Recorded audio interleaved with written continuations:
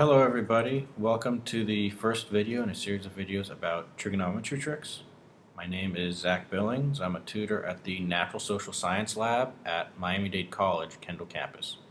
In this video I will be covering a trick which you can use to memorize the sine and cosine values of your basic angles. For a quick review, basic angles are the angles you will be using in any trigonometry class. They are 0 degrees, 30 degrees, 45 degrees, 60 degrees, and 90 degrees. The values for sine and cosine that are associated with each angle are ultimately derived from the unit circle.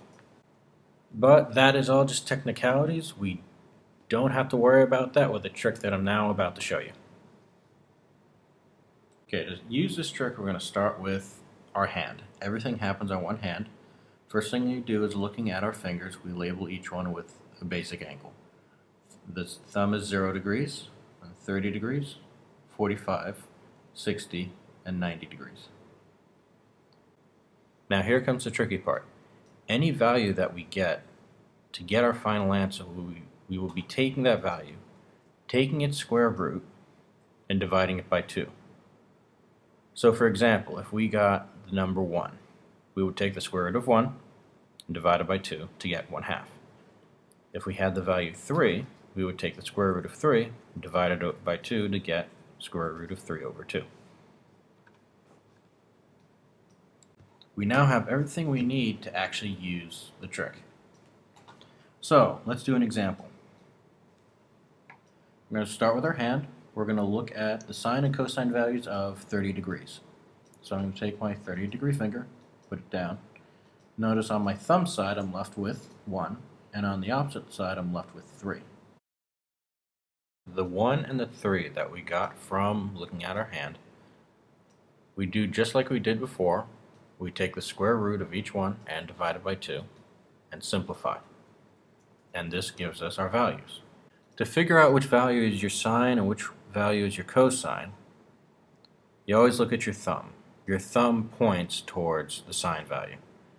Since we got the 1 from the thumb, the resulting number, 1/2, is our sine value. The other number, square root 3 over 2, is our cosine. Now let's run through the rest of our angles.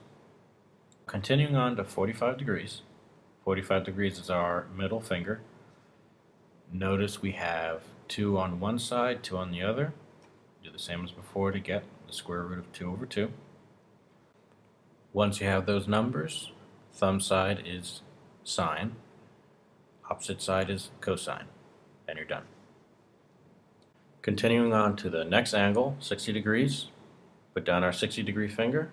Notice you have 3 fingers on one side, 1 on the other, so we have the numbers 3 and 1. We do the same thing as before, take the square root, divide by 2, simplify, we're left with the values square root of 3 over 2 and 1/2. The thumb side is sine, so the sine of 60 is square root of 3 over 2, and the cosine of 60 is 1/2. Our next angle is 90 degrees.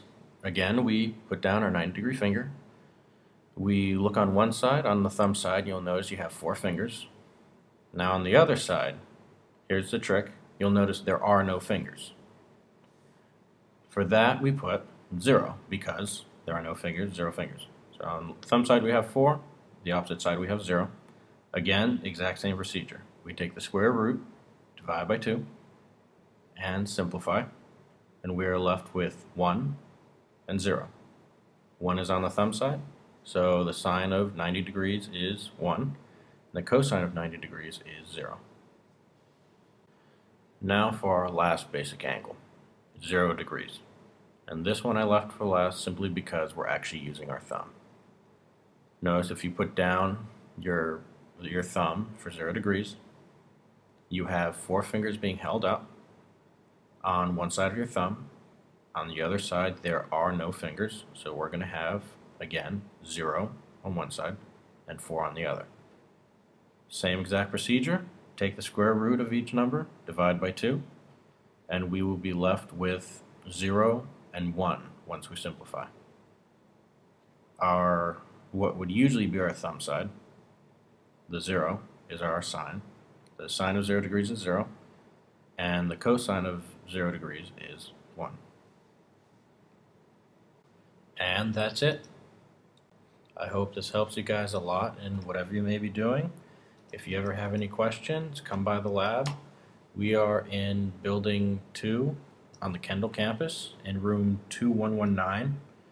Our phone number is 305-237-0813. And you can call to see when we're open, to make an appointment with a tutor, anything you need. Have a great day and good luck with all your studies.